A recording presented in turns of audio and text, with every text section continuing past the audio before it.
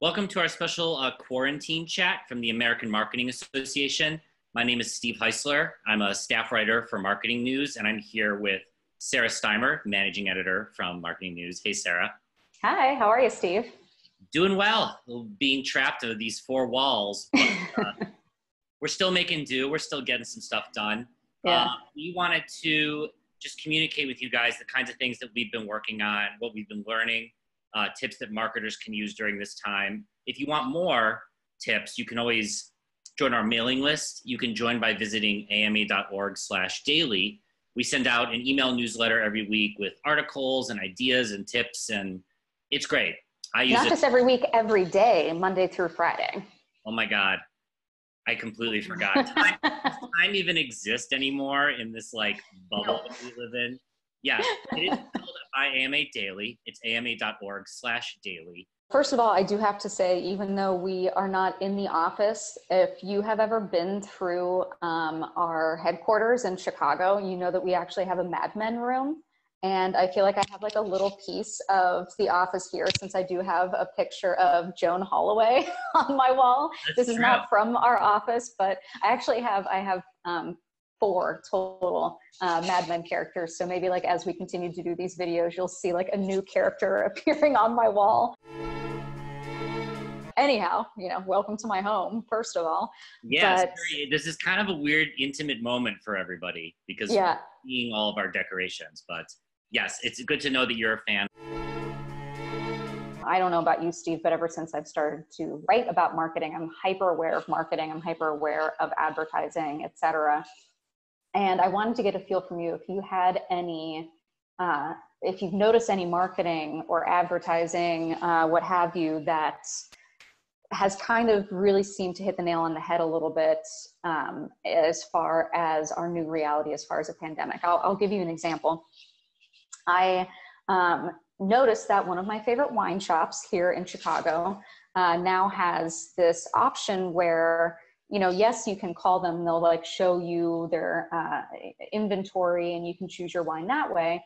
But they also have this option of fill out this form, tell us if you want 4 bottles or 6 bottles, what percentage white, what percentage red, how much you want to spend, all of that. And I think one of the things that they're really marketing that you would normally get if you were to go into the wine shop is their expertise. You'd be able to walk in there on a Friday night and be like, hey, heading over to a buddy's house, we're having pizza. What do you recommend to go with the pizza? And that to me was just really, really smart marketing, because it wasn't this, harping on the fact that like, oh, you're at home. We know that you're probably drinking more, or whatever it may be. They were like, look, we know what you still want from us. We can still offer that to you without you having to actually come into the store.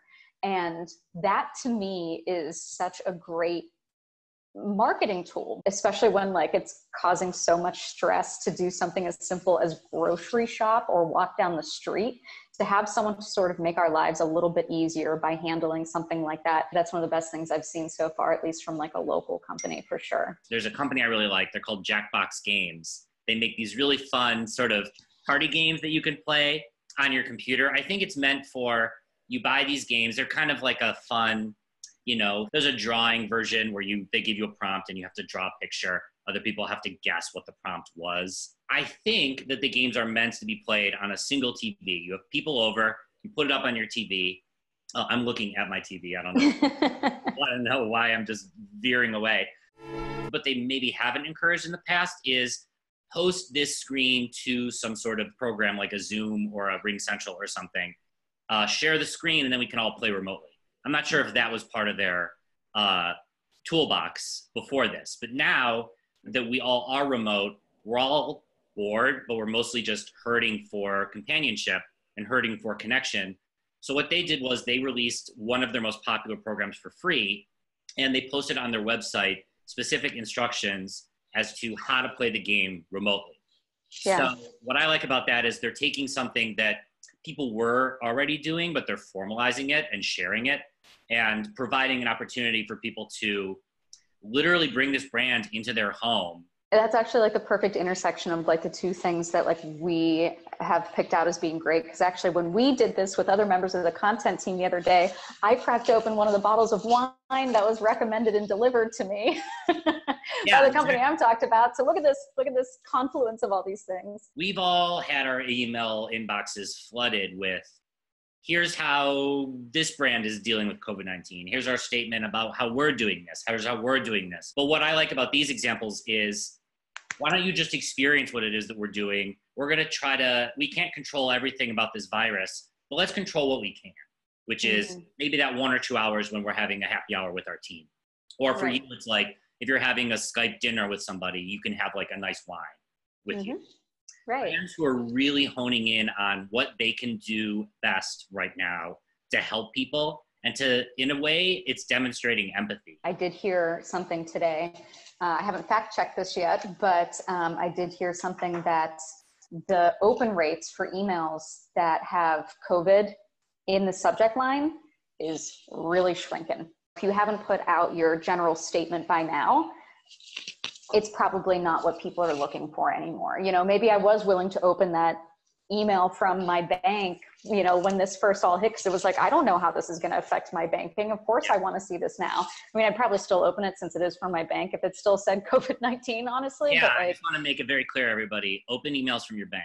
Right? Yes, right. But like illegal bank activity. Yeah, but if a shoe company is telling me still more about it, unless it's about how they're willing to donate to essential employees with their shoes or something like that, it's not going to be something that I'm dying to open at this point. If you have anything that you have questions about, you can reach either of us. But if you want to send something to me personally, that email address is ssteimer@ama.org, and I'll leave it to Steve to actually put that somewhere at the bottom of the screen, somewhere around here, so that if you have any questions, if you want to contribute something, if you want to let us know what information would be helpful to you and your organization, definitely give us a heads up. I just wanted to reiterate that if you have any questions, please reach out. We'd love to talk to you guys during this time because we're working with relatively tight turnarounds. We want to give you content that is going to be helpful for you. So please reach out. And just want to reiterate that if you visit ama.org/daily, you can sign up for our daily email alerts, and you'll find things that we're working on, articles that we found to be very helpful. Other than that, we are excited to bring you more of these, and we'll see you all soon. All right, bye everyone, and bye Steve.